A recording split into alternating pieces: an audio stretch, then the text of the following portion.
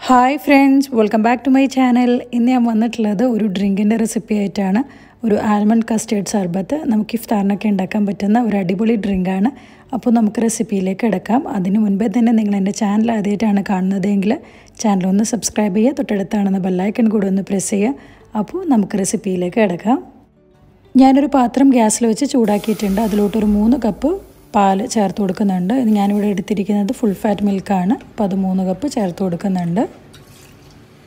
ഇനി ഞാൻ ഇതിലോട്ട് ഒരു 1/2 കപ്പ് വെള്ളം കൂടി ചേർത്ത് കൊടുക്കുന്നുണ്ട്. എന്നിട്ട് നമുക്ക് ഈ പാലൊന്ന് ചെറുതായിട്ടൊന്ന് ചൂടാക്കിയെടുക്കാം. അപ്പോൾ ചൂടായി വരുന്ന ആ ഒരു സമയത്ത് നമുക്ക് ഇതിലോട്ട് കുറച്ച് ആൽമണ്ട്സ് അരച്ചത് ചേർത്ത് കൊടുക്കാം. അപ്പോൾ അതിന് മുൻപേ തന്നെ ഞാൻ ആവശ്യത്തിനുള്ള പഞ്ചസാര ഇതിൽ ചേർക്കുന്നുണ്ട്. അപ്പോൾ ഞാനിതിൽ കുറച്ച് മിൽക്ക് മെയ്ഡ് കൂടെ ചേർക്കുന്നുണ്ട്. അപ്പോൾ അതിനനുസരിച്ചിട്ടുള്ള ഒരു പഞ്ചസാരയാണ് ഞാനിപ്പോൾ ചേർത്ത് കൊടുത്തിരിക്കുന്നത്. ഇനി ഇതിലോട്ട് അരച്ചു വെച്ചിരിക്കുന്ന ബദാമിൻ്റെ പേസ്റ്റ് ചേർത്ത് കൊടുക്കാം. ഞാനിവിടെ 25 എണ്ണമാണ് എടുത്തിരിക്കുന്നത്. 25 ബദാം എടുത്തിട്ട് അത് നന്നായിട്ട് തിളച്ച വെള്ളത്തിൽ കുറച്ച് സമയം ഒന്ന് സോക്ക് ചെയ്ത് വെച്ചു.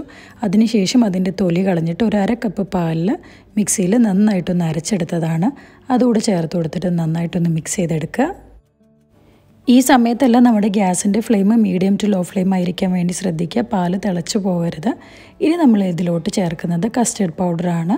അപ്പോൾ ഞാനിവിടെ 2 ടേബിൾ സ്പൂൺ കസ്റ്റേർഡ് പൗഡർ ഒരു 1/4 കപ്പ് പാലിൽ ചേർത്ത് കൊടുത്തിട്ട് നന്നായിട്ടൊന്ന് മിക്സ് ചെയ്തെടുത്തതാണ്. അതുകൂടെ ചേർത്ത് കൊടുക്കുക. കസ്റ്റർഡ് പൗഡർ ചേർത്ത് കൊടുക്കുമ്പോൾ വേണമെന്നുണ്ടെങ്കിൽ നമ്മുടെ ഗ്യാസിൻ്റെ ഫ്ലെയിം ഒന്ന് ലോ ഫ്ലെയിം ആക്കി വെക്കാം.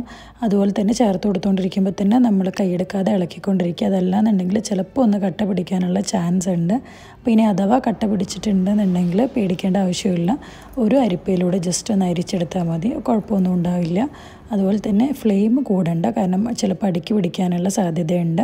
ഇനി അതുപോലെ തന്നെ ഇതൊന്ന് തിളച്ച് വരണം, കാരണം അതല്ലാന്നുണ്ടെങ്കിൽ നമ്മുടെ കസ്റ്റർഡ് പൗഡറിൻ്റെ ഒരു പച്ചച്ചുവ ഉണ്ടാവും.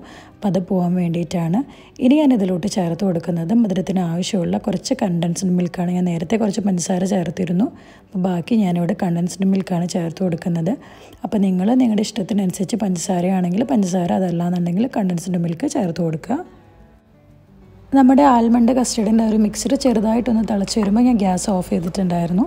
അപ്പോൾ ഈ ഒരു കൺസിസ്റ്റൻസിലാണ് നമുക്ക് കിട്ടുക. ഇനി അതെല്ലാം നിങ്ങളിത് കുറച്ച് തിക്കായിട്ടുണ്ടെങ്കിൽ പേടിക്കേണ്ട, കാരണം നമ്മളിതിൽ കുറച്ച് ഐസ് ക്യൂബ്സ് ഒക്കെ ഇടും. അപ്പോൾ എന്തായാലും ഒന്ന് ലൂസായിട്ട് വന്നോളും. അപ്പോൾ ഈ ഒരു കൺസിസ്റ്റൻസിയിൽ നമുക്ക് ഗ്യാസ് ഓഫ് ചെയ്യാം. ഇനി അതിന് ശേഷം ഇതൊന്ന് ചൂടാറാൻ വേണ്ടി വെക്കുക. ഞാനിവിടെ ചൂടാറിയ ആ ഒരു ഡ്രിങ്ക് ഒരു സെർവിങ് ഗ്ലാസ്സിലോട്ട് ഒഴിച്ചിട്ടുണ്ട്. ഇനി ഞാനിതിലോട്ട് കുറച്ച് ആപ്പിൾ ഒന്ന് ഗ്രേറ്റ് ചെയ്തത് ചേർത്ത് കൊടുക്കുന്നുണ്ട്. അപ്പോൾ ഡ്രിങ്ക് കുടിക്കുമ്പോൾ ചെറുതായിട്ടൊന്ന് കടിക്കാൻ കിട്ടുമ്പോൾ നല്ലൊരു രുചിയാണ്. അപ്പോൾ അതിന് വേണ്ടിയിട്ട് ഞാനിവിടെ കുറച്ച് ആപ്പിൾ ഇതുപോലെ ഗ്രേറ്റ് ചെയ്തെടുത്തത് കൂടെ ചേർത്ത് കൊടുക്കുന്നുണ്ട്. എന്നിട്ടൊന്ന് നന്നായിട്ടൊന്ന് മിക്സ് ചെയ്തെടുക്കുക. ഇനി ഞാനതിലോട്ട് കുറച്ച് ഐസ് ക്യൂബ്സ് കൂടെ ചേർത്ത് കൊടുക്കുന്നുണ്ട്. അതിനുശേഷം ഞാനിതൊന്ന് സെർവിങ് ഗ്ലാസ്സിലോട്ട് സെർവ് ചെയ്യുന്നുണ്ട്. അപ്പോൾ നമ്മുടെ ആൽമണ്ട് കസ്റ്റേർഡ് ഷർബത്ത് ഞാനിവിടെ 2 ചെറിയ സെർവിങ് ഗ്ലാസ്സിലാണ് സെർവ് ചെയ്യുന്നത്, കാരണം ഇത് കുറച്ച് ഫില്ലിംഗ് ആയിട്ടുള്ള ഒരു ഡ്രിങ്കാണ്.